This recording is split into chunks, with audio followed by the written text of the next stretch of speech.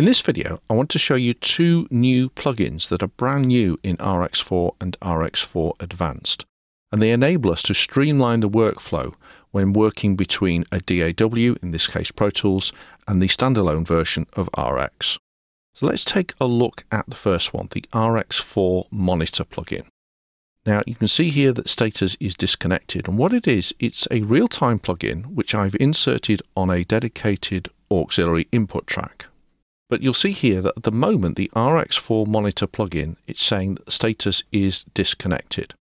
So although I've got it active within Pro Tools, I also need to activate the other half in RX4. So if we switch back to RX4, and now go into the preferences, so up to the top right hand corner, the spanner icon, and you can see here that under the driver type, if I just change that now to a new addition here called RX Monitor, changes both the driver type and the output device to RX Monitor.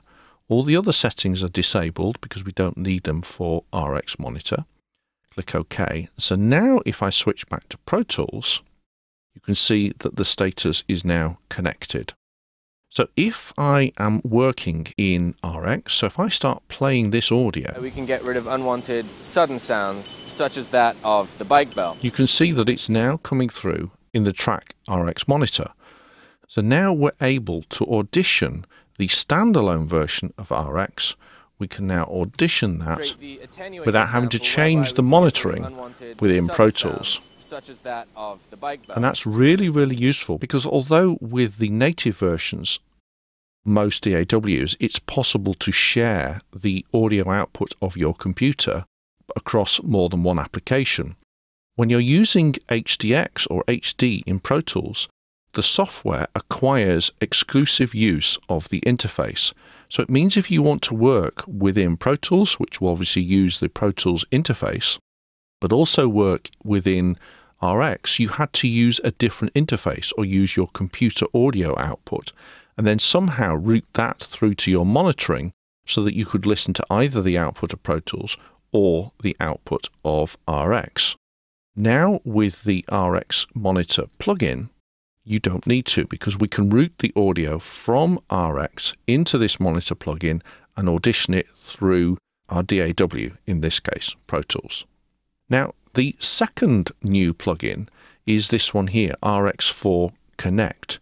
Now, in Pro Tools, this is an audio suite plugin, and what it enables me to do is to take audio. So, for instance, if I highlight this audio here, I've got two options. I can either send it as a reference file, and that's really useful if you want to send, say, a file that's got a noise profile that you want to learn, so it only goes one way.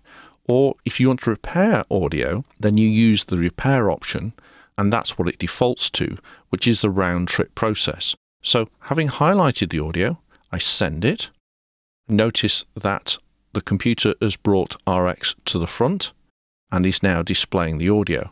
So now I could process this audio. So let's say we use the dialogue denoiser, which is now available in RX4 regular, whereas before it was an advanced only feature. So we can hit the process button, run through the process, and now we finish the process. Notice that the tab for this piece of audio that's come from Pro Tools is labeled Pro Tools 1. It's got this blue surround, and most importantly, it's got this send back button here. So if I click on the send back button, you can see again that the computer has brought Pro Tools to the front.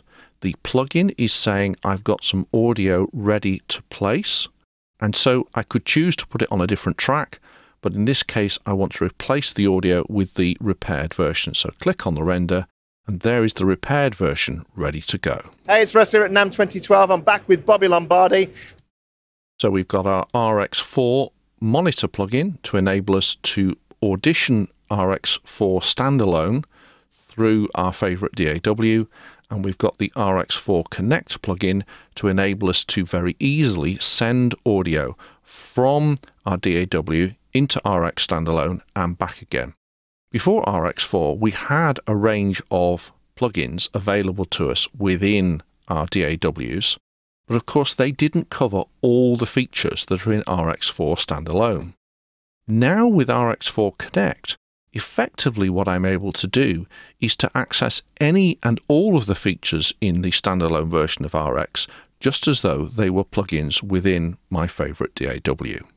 I'll see you in another video.